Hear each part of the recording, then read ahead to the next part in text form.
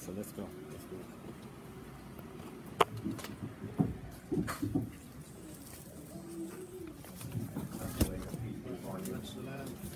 So, sorry.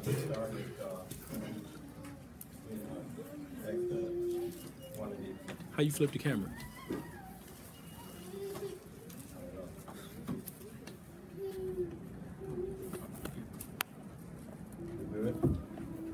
If I can position it.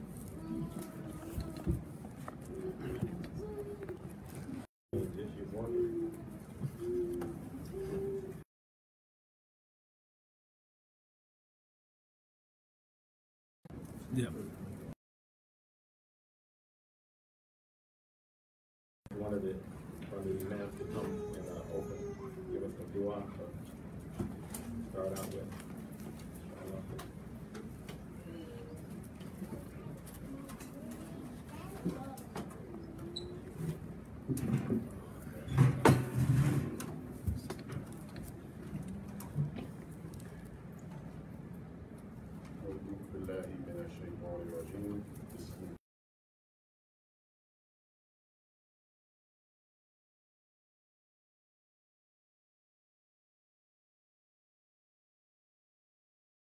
وإياك نستعين اهدنا الصراط المستقيم صراط الذين أنعمت عليهم غير المغضوب عليهم ولا الضالين.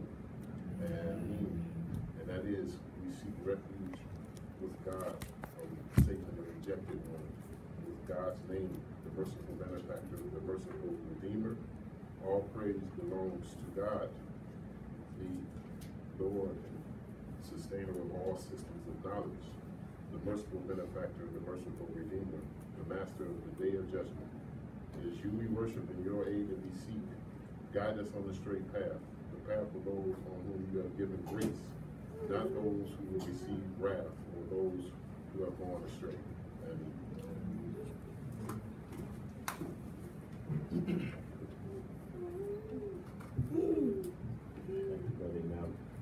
Can everybody hear me? So I'm kind of soft spoken. There's a lot of people there. So, anyway, my spectacles on here so I can see what I'm doing.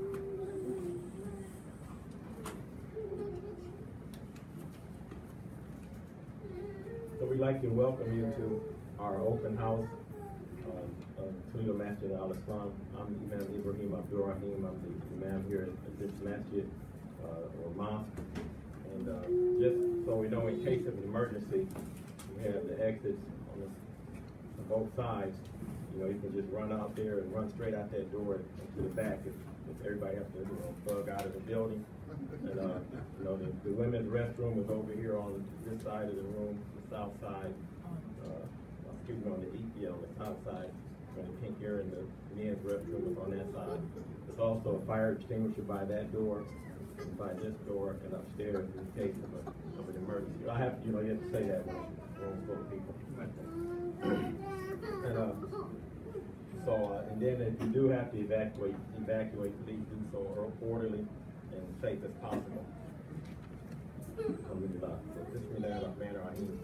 Also, Toledo Masjid al-Islam is one of the many mosques or masajid here in the city of Toledo.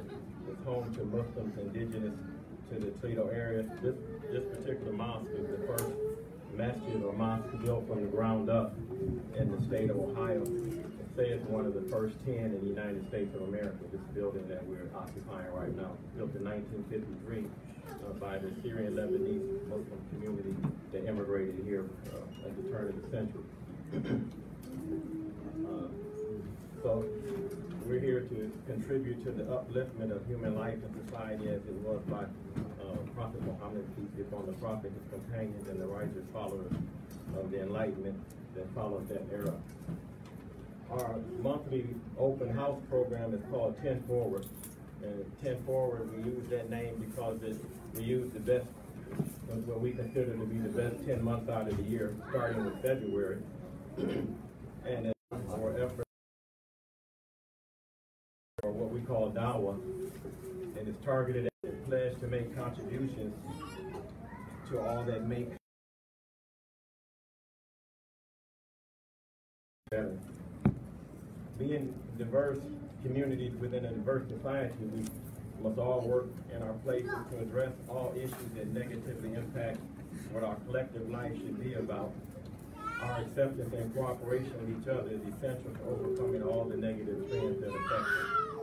So we again welcome you to take the time and effort to support this particular event.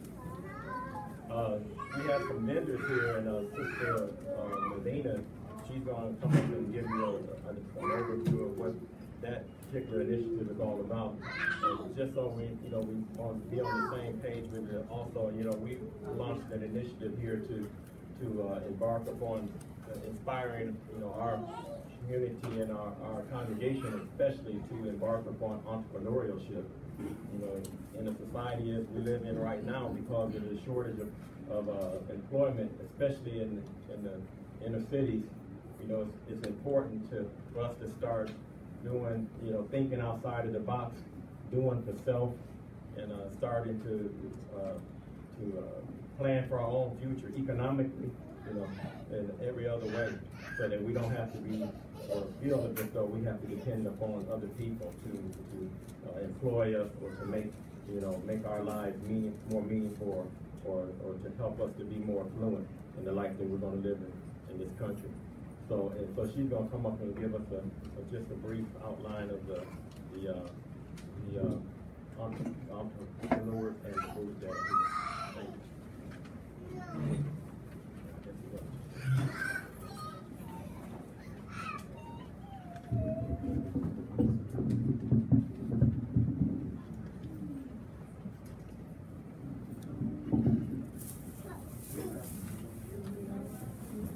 Assalamu alaikum and peace be upon everyone. Welcome to the first of our open houses for the 10-4 program. I do want to introduce my vendors. We have a few vendors here today. The first one we have is Imani Latif. He's with Peak Game Comics. He's into graphics, and he designs his own comic books and stories and things like that. He sells comic books. It's an African American comic book, so he's the creator of that. I have Rita's Tasty Treats with Sharita Beal. She's located here in Toledo also.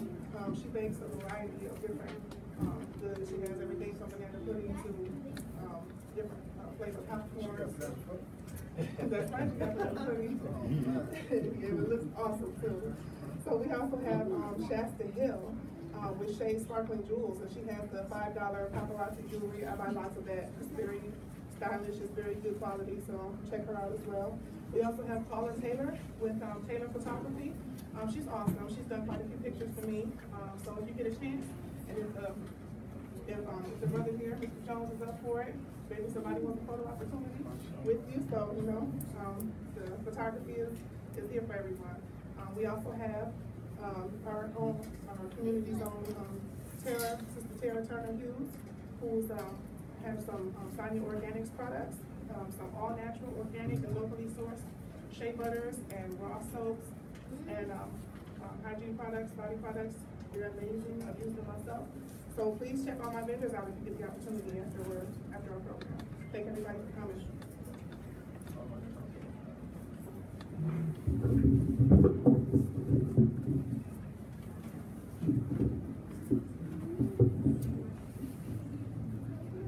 Thank you, Sister Medina.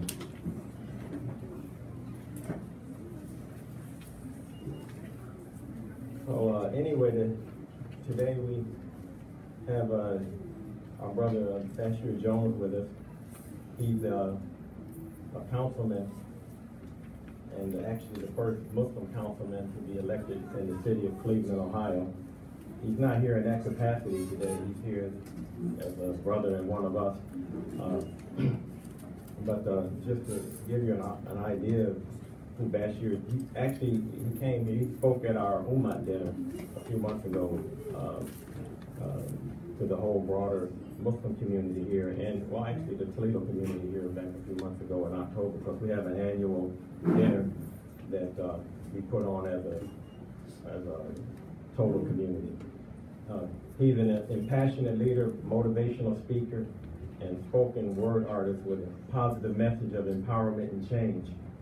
Born in Brooklyn, New York on October 25th, 1984, and later transplanted to Cleveland, Ohio as a child, he graduated cum laude from the distinguished Morehouse College in Atlanta, Georgia in 2006 with a degree in African American Studies.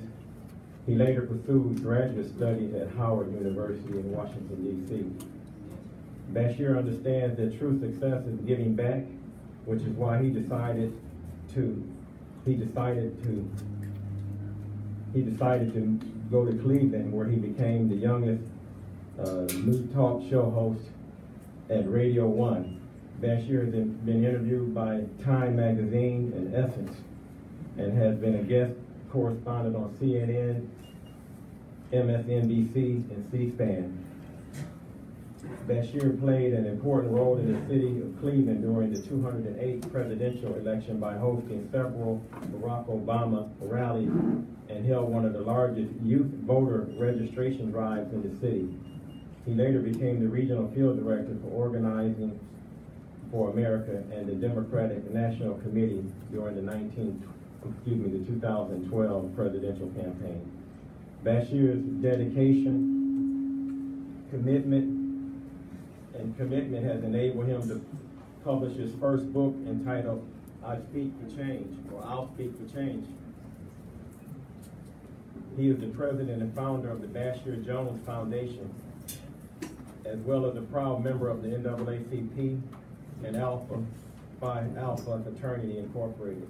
He's received various awards and recognition for his accomplishments, including the Emerging Leader Award from Congresswoman Marcia Fudge and the Urban League Distinguished Men Award.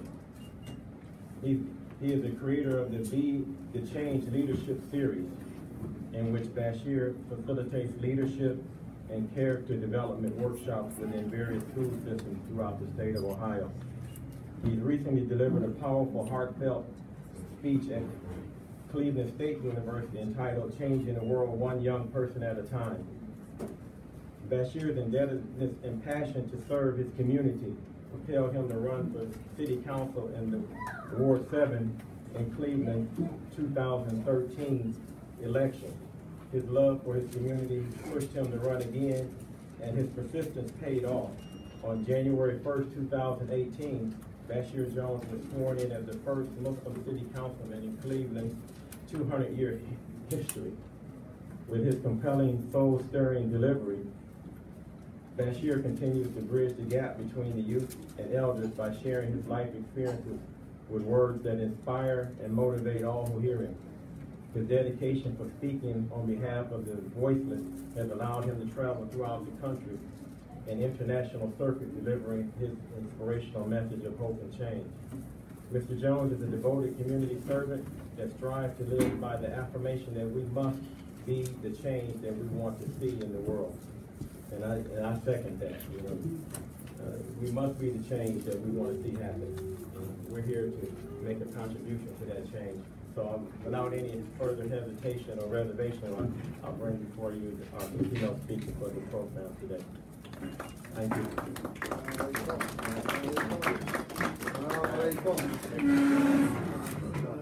I don't know what's going on in Toledo, but this energy, we got to get it up. Maybe it's the wind outside, but we just drove 2 hours from Cleveland, so we need some good energy. First and foremost,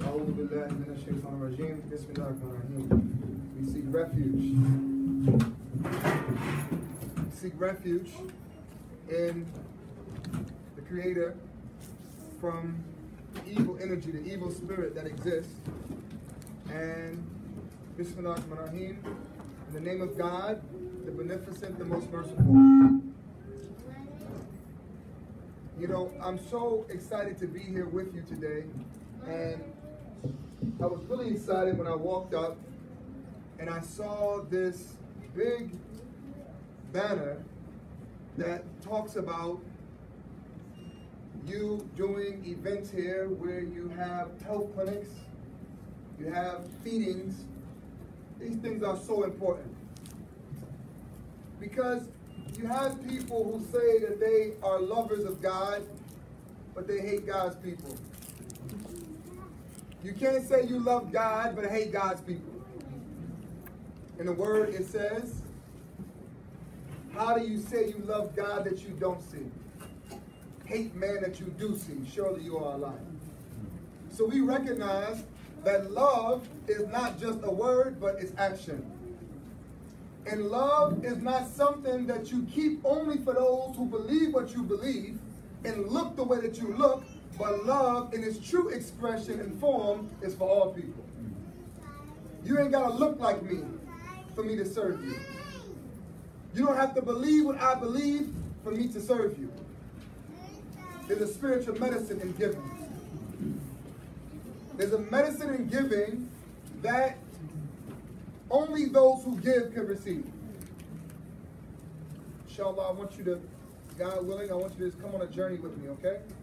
And I pray that we can grow closer to the Creator before this is all over.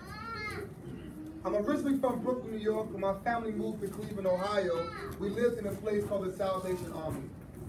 It was a shelter for women and children. But while we lived in the shelter, my mother, she would take us to go feed other homeless people. At a very young age, she was teaching us that no matter how bad you think you have it, somebody got it worse than you. No matter your situation, no matter your struggle, the medicine for our anger is gratefulness. Be grateful. Be grateful with everything going on in the world. You know, people don't like to come into the Masjid, and they already have a perspective of what they think it is. So when the Imam came up and said, listen, before we get started, this is how you get out if you want to be safe. I saw some of your faces. You got nervous. The Imam started off with an emergency plan. So some people already have this idea of the Masjid, but I want for especially my brothers and sisters of the Christian faith to know that Islam is as a part of you as Christianity is. If you read the Quran, it won't turn you into a fraud, I promise you. And you will find that if you were to do your ancestry, we know that over 1/3 of the Africans that came to America, they came from West Africa, which was only known for African traditional religions and Islam. But for the Muslims, that's not to say that we disrespect Christianity. You obviously are not aware of the prophetic example of Muhammad, sallallahu alaihi wasallam, where the very first place that he sent the Muslim for refuge was what? A Christian nation. Ethiopia. King Najashi, a Christian king. You know, some of us, we learn about this way of life, and for some reason, for some of us, it causes us to be distant from the very people that we're supposed to be serving. Can I be truthful with y'all today? Sure? Yes, sir. I'm not from Toledo, so Imam, am I okay? All right. When you study the life of Muhammad, peace and blessings be upon him, you see that in Mecca and Medina, you find that Muslims were always amongst Christians and Jews. They were always amongst other people. There's a hadith that says that a Jewish man died, and the Prophet, peace and blessings be upon him, he stood up. And they asked him, he's Jewish, why did you stand? The Prophet ﷺ said, because isn't this a man with a soul?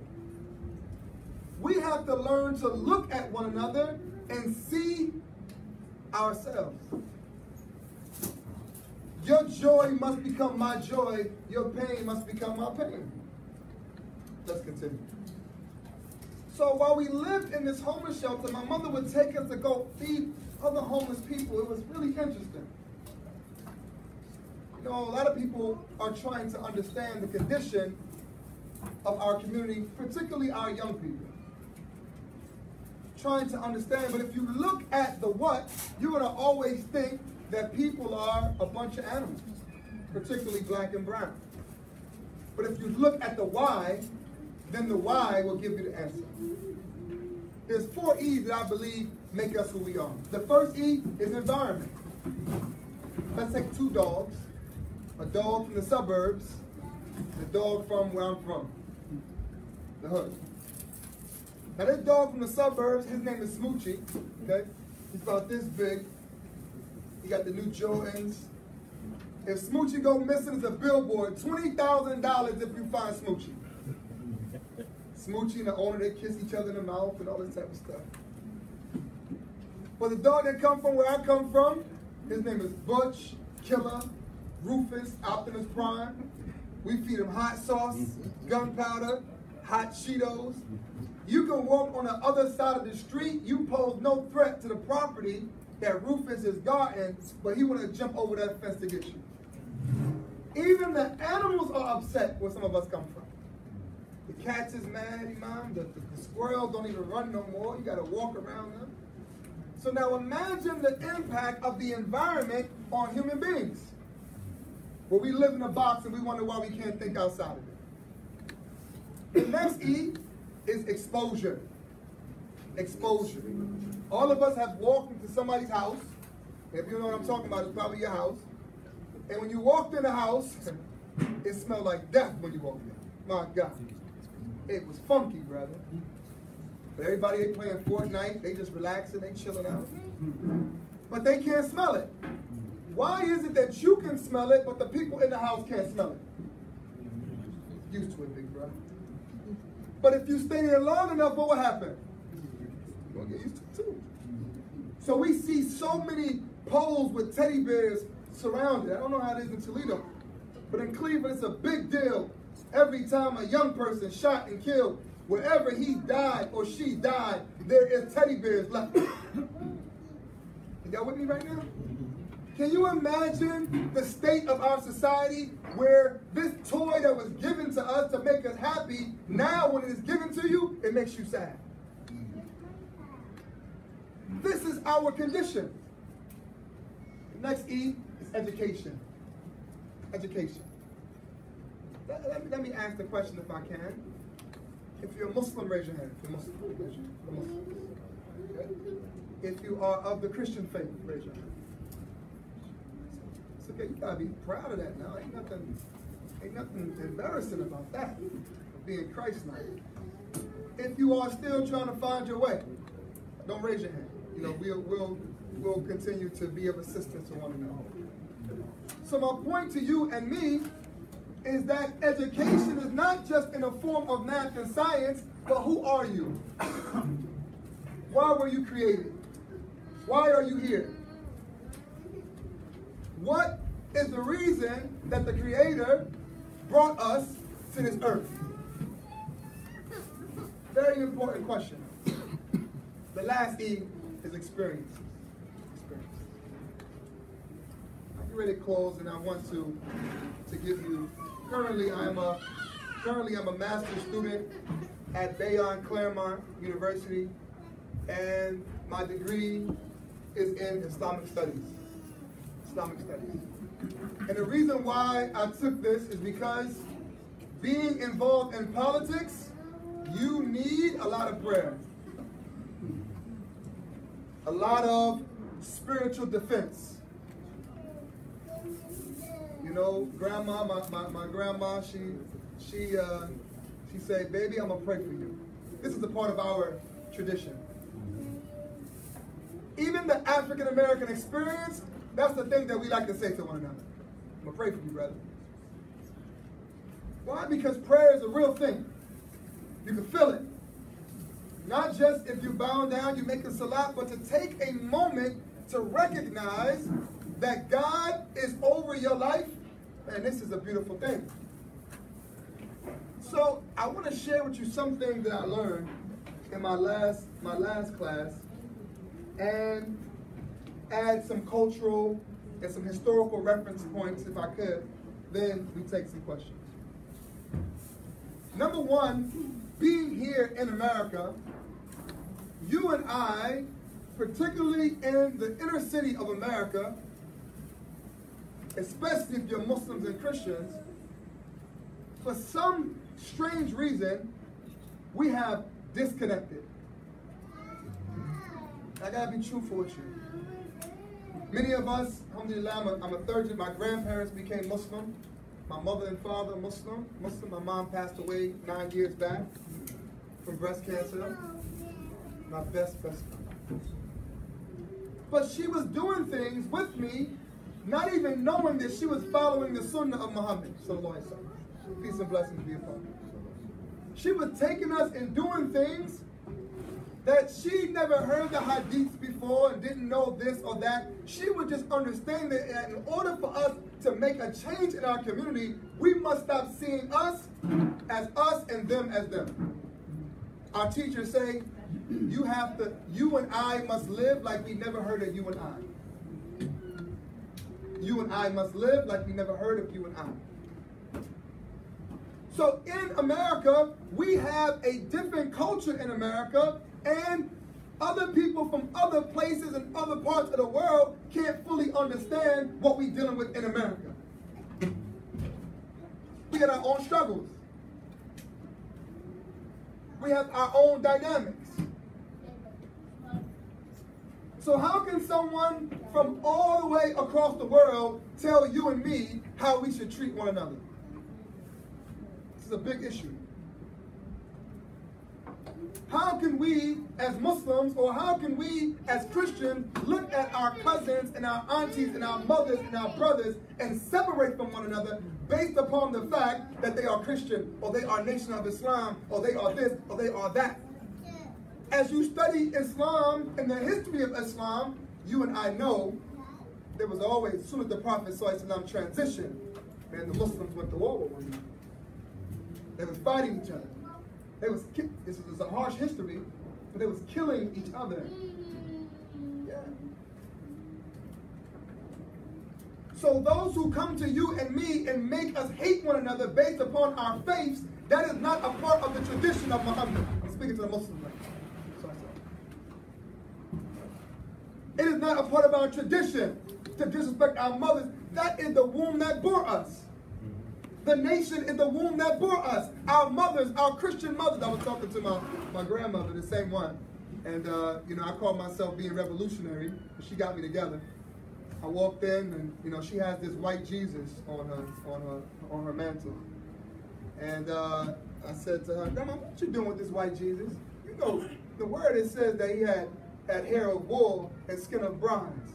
She said, don't you mess with my white Jesus. Why? Why is that? Because the life that she experienced and went through, no matter what I believe, she found her faith and love in the church. And who are you and me to say that that medicine is the wrong medicine? I don't know if I'm talking to anybody here. I don't know if you have these issues here in Toledo. I know we have the issues in Cleveland. That you should never disrespect your grandmother and your mother's faith. Never. And that the true faith and true religion is love. And that was the way of Muhammad. That was the way. That is God. God doesn't necessarily love. He is love. And if you say you love God but you hate God's creation, then you are lying to yourself. If you think that you must stay in the four walls of your church or the four walls of your masjid, in reality, you got to be in the streets. In Cleveland, we in the streets. Our dawah is not passing out pamphlets. Our dawah is passing out food, baby. You want to give dawah? You want to show people that Islam is well or Christianity is well? You got to be in the streets with the people. And as we are discussing and talking about this beautiful topic of the color of contribution, we recognize that if you want to follow the way of Jesus and Muhammad, how do you do that? By being a coward. It's getting hot here. I brought my brother with me in case somebody from Toledo don't like what I'm saying. So, Muslims become prepared. Don't you think we did? They always prepared. How can we uplift a community if you don't start with love? The Prophet, peace and blessings be upon him, 2 people would ask him the same question and he would give them a different answer based upon their condition. How can we help the young people in our churches and in our masjids when as soon as they come in, You already got a prescription for them. You don't even know them. It's just like these commercials we seeing right now. Because if you were to close your ears, what you're seeing, it don't even match what you're hearing. They got a dog, she's dog walking, and she's running and smiling. And in the words it says, you know, if you use this medicine, your right hand gonna stop working, your left eye gonna start switching, and you might die. And then it says, ask your doctor. Like, no, I don't need to ask my doctor nothing. If that is the side effects, I ain't taking this medicine. You see these commercials, and it's more and more. I don't even know what they're talking about. It don't even match what's on the commercial. So how can you and I uplift someone if you don't first understand their condition? You know what they're going through. But what do? How you doing, brother? I'm doing good. All right, good. I'm out of here. How you doing, brother? Alhamdulillah, I'm out of here. We don't even take a moment to understand what our people are going through. Oh, but you know every hadith on what we're not supposed to do. You know every Bible verse on what you ain't supposed to do. Sister, you know you can't do that. Sister, you know you shouldn't be wearing your hair out. Sister, you shouldn't. Our Muslim women are being abused across this country. And they have to go other places to be taken care of, and you talking about the strand of her hair. What nonsense is this? You don't understand the condition. The brother just got out of jail. You don't even understand his condition, and you make him over the daycare center. Don't it make sense? You know, pedophilia didn't just happen in the church. It's happening in masjids across this country.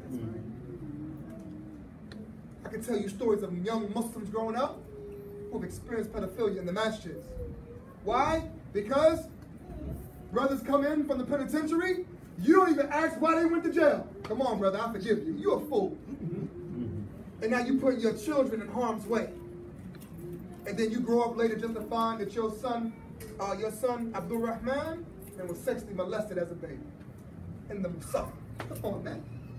We can't move if we don't move with truth. So what we have to understand that you must understand the condition of the people. You can't contribute nothing to nobody if you don't first come with mercy. Look at the Quran. Read the Quran. The Quran is a love letter to humanity. It's a love letter to us. He starts out with everyone except for one chapter. Bismillahirrahmanirrahim. In the name of God, the beneficent, the most merciful. He's constantly reminding you that he is a God of mercy. He constantly reminds you that. That no matter what you do, Allah is merciful. But how is it that you are constricting God and you make people feel like God ain't got no mercy for them? They leave you feeling worse off. The Prophet, peace and blessing be upon him, one of his names was Bashir. What does Bashir mean? To bring up good news. So people left him feeling like hopeful. They left him feeling like, you know what? I'm going through my thing, man. You know what? I can make it. Allah is merciful. I can do it. But some people leave. Not y'all. I'm not talking about y'all, okay? Your cousins and them. All your cousins. Some of your cousins, okay? They leave some of your cousins feeling worse about the mercy of God. So number one, if we're going to contribute anything to the society, let's first start off with love. Brother, your pants leg, brother. Well, listen, you want to mention that hadith? Mention the hadith that smiling is charity. How about that? Why don't you start with that, brother? You don't even know my name, and you already telling me what I can't do. You don't know where I come from. You don't know my condition. You don't know my pain. The masjid and the church should be the hospitals for the sick, but instead, people are becoming sicker coming there than their own streets. Think about this. And you don't think you're going to be held responsible for every person that left the church and left the masjid because you made them feel unwelcome? You don't think God's going to punish us for that? For sure. For sure. Just like the Prophet, peace and blessing be upon him, said that when you inspire a person to do good, you receive the barakah from it. You receive the blessings from it, as if you did it. And if you push somebody to do bad, you're receiving the sins from it, as if you did it. Are y'all with me right now? I'm ready to close. You with me? What I'm saying is that Islam has the potential to be revolutionary. It has always been revolutionary. There is no statement more revolutionary than La ilaha illallah. There ain't no statement greater than that. For my Christian brothers and sisters, La ilaha illallah means there ain't no God but God. Ain't nothing more revolutionary than that statement. You know why? Because you can't put nothing in front of me. How do you defeat a people who came to die? They come to the battle, they kiss their wife and say, baby, I may not come back. How you defeat them? When you came and you told your wife, I'll be back. How you going to defeat me? How you going to destroy me when your wife and you on the battlefield thinking about going home? When we came to find home on the battlefield. How you defeat people like that? La ilaha illallah. There is no God but God. That's a revolutionary statement. We don't put man or woman before God. We don't put no money before God. We don't put, you can't sell us. We ain't selling our soul. It ain't for sale. Ali ibn Talib, he said, your soul was created for paradise. Don't sell it for a miserable price. So what I'm saying to you and to me, that the Quran is not just a literal book. You can find ayats don't just mean verses, it means miracles. So you find the ayats of Allah outside too, don't you? When the breeze, that strong breeze out there, it was pushing us on the highway, boy. I didn't know what we were doing.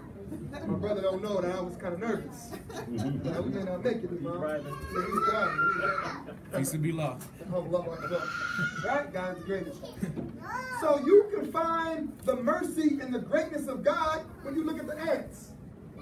When you look at your baby, and I was watching my brother hold his baby, and I said, man, this is, when you look in the mirror, you see the greatness of God.